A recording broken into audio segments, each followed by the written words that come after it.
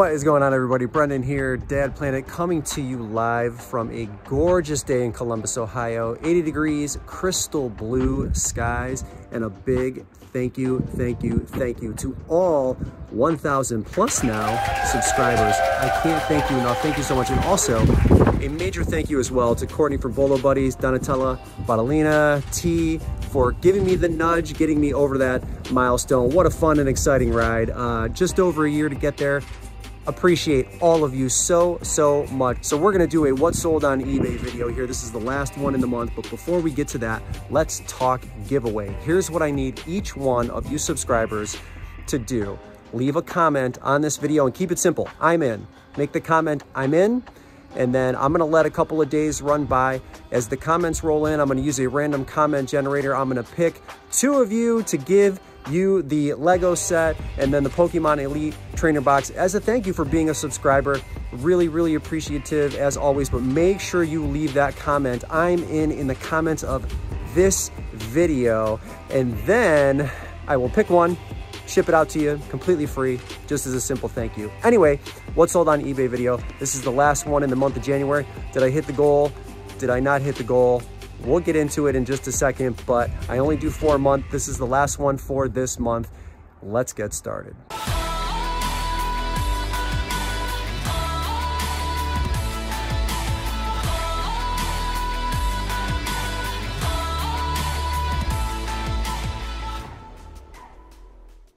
All right, so first things first here, $3,500 in gross sales, $2,600 in net for the 10-day period ending January 31st, the 22nd through the 31st. Not bad when you consider what I was doing last year. So 24% over the previous time period, 45% for net over the previous time period, but I crushed last January. So that's a good thing. And then selling costs down a little bit, down 2% now. For the month, did we hit 15 grand? No. We're way short of that. But again, it's okay, because if you're comparing my last January to this January, it's like a huge improvement. My selling costs, I would love to reduce that from 23%, but it just is what it is. So my net sales at almost 8,900, not bad. And then moving into February, which is customarily, historically, my worst month of sales, it's gonna be a little bit of a stretch.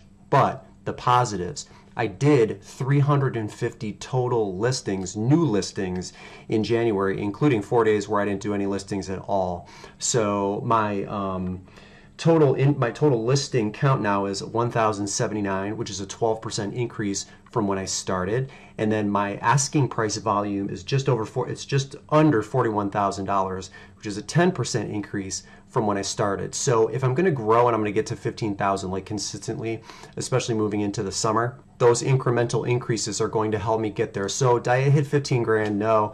Yeah, that's a bummer. 12.5, I'll be satisfied with that because of all of the other things that will advance this experiment forward. And I'm trying to get to that number with way more listings than I did last year, because I think the huge bump when I was doing $15,000, $16,000 in gross sales monthly was from COVID, when everybody was locked down. So how am I going to replicate that if I want to grow 25% this year over last year?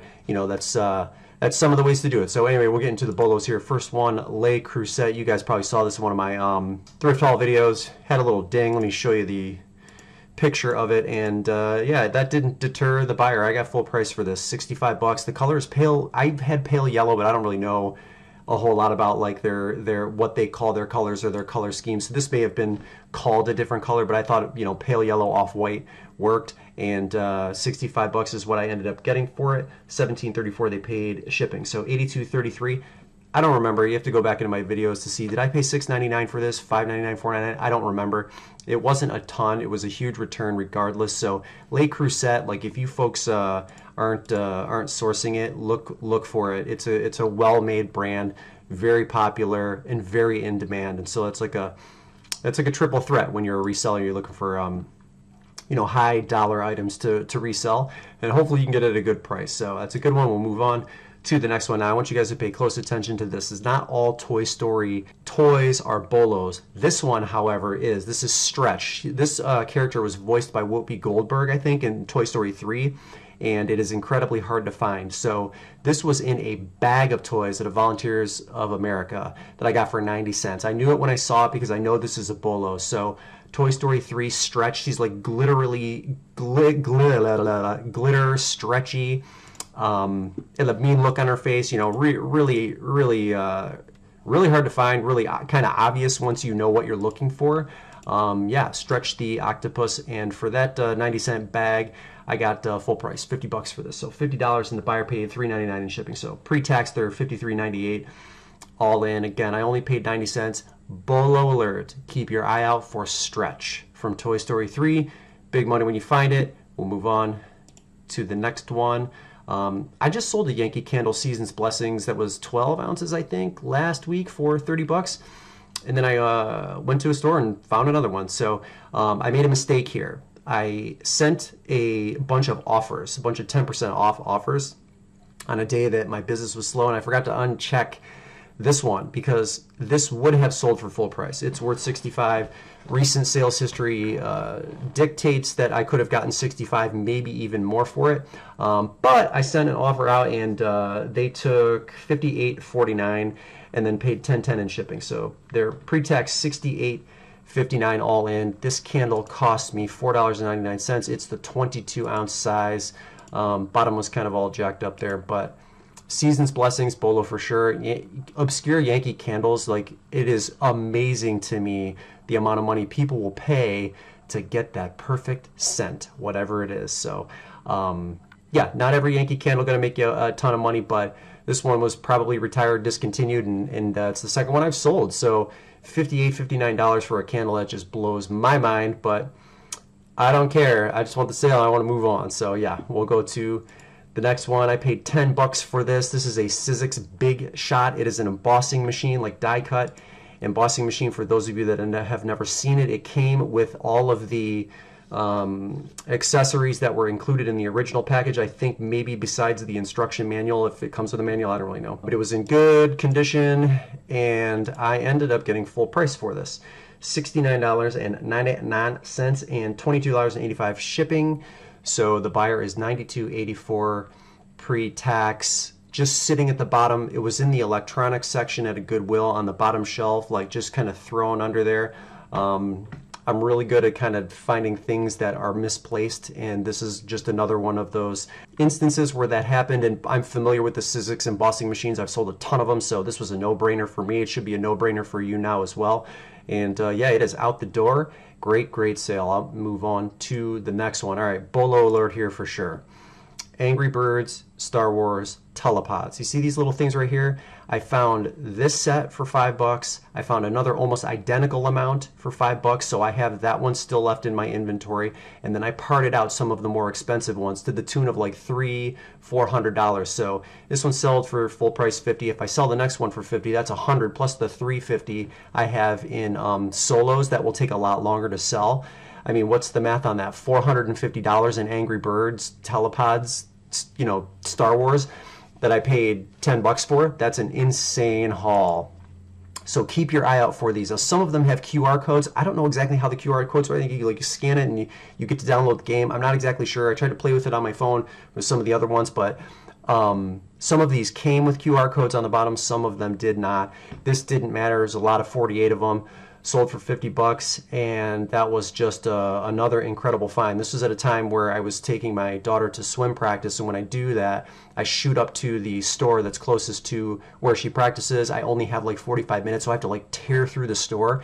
Was lucky enough to find these. Came back, picked her up, and Bob is your uncle. What an amazing score. So yeah, that was great timing on my part, and just a little bit of luck as well. So yeah, keep your eye out for that. You guys might see me do an Angry Birds bolo alert video, because there are some other items that are selling for really high dollar amounts. It's kind of like the Octonauts, not as like hard to find, but some of the items that are a little bit more scarce, you know, fall into that boat and are still worth an absolute ton of money, like some of the plush. If you're in my Facebook group, you saw me post an Angry Birds bolo. So yeah, shameless plug, make sure you join that group. But anyway, yep, we'll move on to the next one. All right, so Vintage Arnold Classic t-shirt. The Arnold Classic is held in Columbus, Ohio every March, although I think it was canceled last year due to the virus, and our governor was one of the first to cancel a major event like that. I remember thinking at the time, this guy's going to get fired immediately for making that call. But you know, a year in, here we are. This is supposed to happen next month. I mean, I don't know what the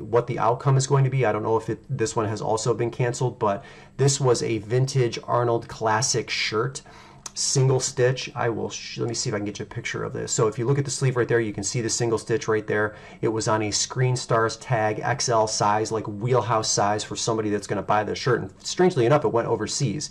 But this is a bolo for Arnold Classic shirts, you know, for sure. Again, regionally, I'm in Columbus, Ohio, so this would be a little bit easier for me to find them and turn up. But this is a worldwide event, so you will have success. You will see these in one of your stores, wherever it is you are, if you're outside of Ohio. So it's not as obscure as some of the other things that happen here regionally. But $40, I paid 90 cents for the shirt. So $39.99. They paid $3.99 in shipping, but again, that doesn't include customs and all that jazz. So where is this at? $43.98 all in, and again, I paid 99 cents for it. So that was a great score. We will move on to the next one, which is also Le Creuset. This is a Butter Bell Croc. I will maximize the pictures. It was marked $3.99. There's the top, there's the bottom, and then that's what it looks like once you pull the top out. So there's the cup, there's the fill line on the bottom. Awesome piece, beautiful red, cherry red color.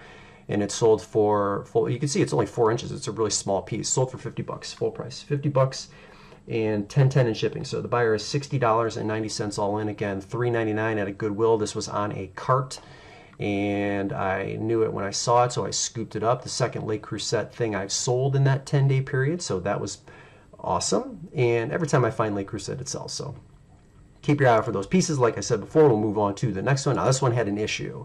So Carhartt, buy good brands, right? Buy good brands, and they always sell eventually. But can you see the glaring hole right there? It is. It was pretty big. So this is has like a velour feel to it. I think it was vintage and like a bluish gray color with the blue interior. But it did have some issues. That one right there. Again, doing the homework in store, I knew that this would sell based on comparables. Now, can I price like at the top of the market with the flaw that is so abundantly obvious? No, I had to bring my price down a little bit. So where I think I probably could have sold this in the maybe $50, $60, $65 range, I had to bring it down a little bit, or take an offer, whatever it was, but it still sold. So I say this a lot, and for those of you that are new, I want you to follow along in this way of thinking is never be afraid to disclose any and all flaws, okay? Because there's a buyer for almost everything. And it's a great way to build trust when you do that. It's like, look, there's a big hole here. Just make sure you've seen it, blah, blah, blah, blah, price your item. And for me, my experience is the item always sells, no matter what the flaws are. So good one here, $44.99 is what I got for it. $8.85 in shipping, $53.84. I found this at a Volunteers of America. They priced it at 99 cents, and they did that because of the flaw. So again, that made the decision even easier, where this thing would have normally been priced at like $5, $6, $7. I got it for 99 cents because of the flaw. So this one did not have a flaw. I bought it at the same store, but I couldn't tell if it was vintage or not. I got to check the tag. Does it have a date on it? I couldn't find one, so I didn't mark it as vintage, although I think maybe it could have been. Puffer jacket, Ralph Lauren. This is a very different tag because it usually says like Ralph Lauren Polo Sport or just Polo Sport. This one said Ralph Lauren Sport, and I hadn't seen a neck tag like that before, but it's authentic, so that wasn't really much of an issue. Always show my measurements. And I got $53.99 for this. So $53.99 and then $8.50 in shipping. So $62.49 all in for the puffer. I paid $6.96.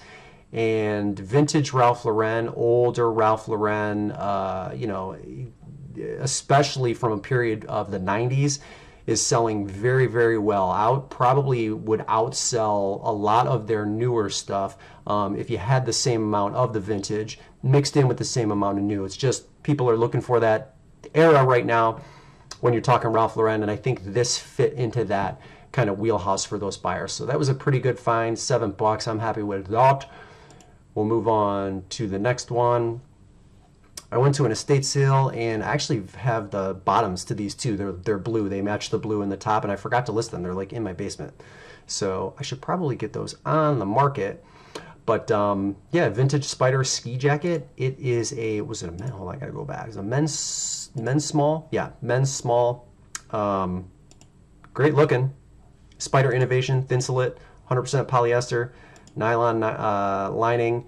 And I think did I get full price for this? 54. Yeah, $54.99 and $11.75 in shipping. So the buyer is $66.75 all in.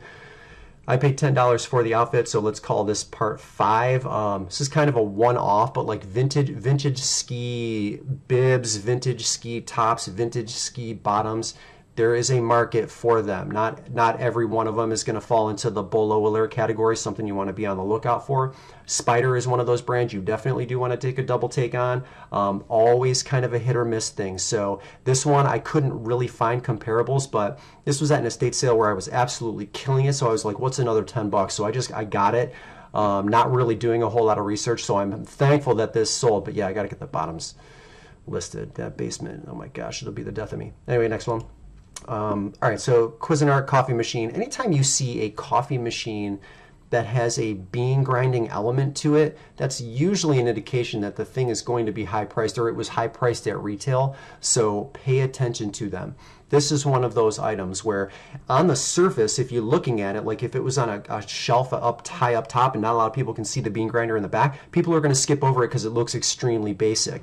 But if you just pick the thing up and look at it, and I always test all of these, so I brewed it, ran beans through it. I always have whole beans on hand, so I knew that it worked perfectly. But there's the bean grinder, and it had an unbelievably nice espresso smell to it because of its pre-owned use. So I thought that was kind of cool, actually. Now, the one flaw that this had, well, the two flaws, they had a little crack there. But it didn't, you could still seal the top, no big deal. There's a little, this is like the water reservoir tank, and there's a piece that goes on the top. They were readily available from a lot of other sellers for like $9. And so I disclosed that it was missing that piece, and then of course it had that crack. That was not an issue because this is a bolo for sure. So Cuisinart model DGB-900BC, chrome, sold for full price. You can see here I put missing the water reservoir lid, and $100. What a slam dunk. I don't remember what I paid for this. I think it was $7. But the buyer paid $17.57 in shipping. So they're $117.56 pre-tax all in. Again, anytime you see a bean grinder, grab it. Not a bean grinder like that's separate bean grinders. Because those are definitely hit or miss. But if it is attached to the coffee maker, you could have a bolo on your hands. So grab it and look it up. We'll move on to the next one. I think this was also in one of my haul videos. You guys saw it, like the box was totally destroyed. And because the box was totally destroyed, I think the store marked it. Well, even if the box hadn't have been destroyed, it would probably still have been marked $4.99. So I paid $4 or $5 for this. And I took an offer finally of $125. So Department 56 animated sledding hill. I have a video that I uploaded showing that it worked perfect. And the nice thing about this was I was able to keep the styrofoam pieces, so when I was packing this up to ship, I dropped almost perfectly into a box that fit, so there would be no shifting in transit. Unfortunately, this has to go from Ohio to Washington. That's where the buyer is. But anyway, I gave him a deal, and I knew this would sell. This is a major bolo, another one you really want to keep your eye out for. Again, when people are getting rid of their large Department 56 lots on like Craigslist or Marketplace, this might be tucked in there too. So yeah, you'll find them at thrift stores, but check the Marketplace listings too for Department 56, because I don't think people really understand just how valuable this one is. So keep that in mind. The buyer did pay $31.94 in shipping, so they're $156.94 all in. Again, $5 for me, and then $125 for me. I love it. So hopefully you'll find one too. We'll move on to the next one. All right. Yeah, I was feeling generous on this day too. So vintage Oakland Raiders snapback hat. This is an OG hat from the 90s. I don't even remember what brand it is. What is it? American Needle. Officially licensed product. I had this thing listed at $120, but I did take an offer of $95. Buyer paid $3.99 in shipping, so they're $98.99 all in. And this hat cost me $1.99. Sports Specialties American Needle those are some of the brands you really want to pay attention to. This hat was sweet. It didn't really have, outside of just being like normally pre-owned, it didn't have any major flaws with it. So sweet hat, great sale, 95 bucks over two. I mean, that's what keeps you and I in this business, right? That's what makes the thrill of the hunt worth it, when you can score such a huge return on such a small spend. So just a little showing off there. But vintage hats, you guys, I've done previous videos on it. If you're like binge watching Brendan, go and look for some of my Bolo Alert videos, because I did one on sports specialties, and you would be amazed at the amount of hats that Sports Specialties is selling. They are now owned by Nike, FYI, but vintage OG Sports Specialties hats, tons of money. Just dig through that video. Actually, I'll link it in the description, make it easy on you, and we'll move on to the next one. All right, story behind this. Volunteers of America, this was behind the counter, listed at $75. Now, it may have been worth that if there had been more than 2 of the bug molds in the box. Like if there were like 10 or 11, like it may have made a little bit more sense. But I looked inside, saw what was in it, and they were checking eBay for sure, because there was a recent sold for around 75 bucks. So this sat for a month, and they also have a day every month where everything is 50% off. So it didn't even sell on the 50% off day. Well, I went in on the following 50% off day, the following month, and they had removed it from the shelf and put it back into Gen Pop. And it was marked $5. So on half day, I got it for $2.50, and I turned around and I sold it for $75. So way to come full circle and have patience, I guess. I don't know, but it's the original Creepy Carlos bug maker, and it worked. I had to test it. It had all of the goop. I don't know, what is that stuff, like the goop, mold goop? I don't know what you call that. Oh, it is. It says goop. How hilarious. I just made that up. What a guess. Yeah, so plenty of the liquids left, and I opened each one of them. They were in great shape. So this was a great sale, and the buyer's going to be happy. 75 bucks and $12.97 in shipping. So the buyer is $87.96 all in for this one. Way to be patient. This was a great sale. I've sold probably 4 or 5 of these in the last 24 calendar months, so I knew it when I saw it. Keep your eye out for both the bug maker and the molds. You can sell the molds separately for a really good dollar amount as well. So keep your eye out for both of those. Even if you can find the molds separate, you'll make a ton of money. All right, and the last one. This isn't a huge dollar amount, but it is my favorite because it's a vintage Valentine. So the sale was obviously very timely. Clarissa Explains It All. I've never seen the show. I just knew that it was Nickelodeon in the mid-90s. Someone was going to absolutely love it, and this sold within an hour. So I got $20 for it. I only paid $1.99. The pack of 42 Valentines was brand new, sealed with a Marks tag. So it came from Marks. You can even see I have the year wrong. It says 1993, even though maybe does it say 94? It says 94 on the front. But yeah, amazing. I've already gotten good feedback from it, so the post office got it to the buyer quickly. And 20 bucks, $3.99 shipping, so they're $23.98 all in. Cost me $1.99. I love it. Happy Valentine's Day for whoever bought it, and that's it. And I love each and every one of you. Thank you so much. I appreciate it. Remember, leave I'm in the comments here. I'll let a couple days pass. Choose some winners, send the stuff out, and super appreciative. If you liked what you saw, if you learned something today, make sure you leave a like, and make sure, of course, that you are subscribed. If you are not already subscribed, Brendan here, Dad Planet. That's it. That's all I have for you. Thank you so much, and we will see you in the next video.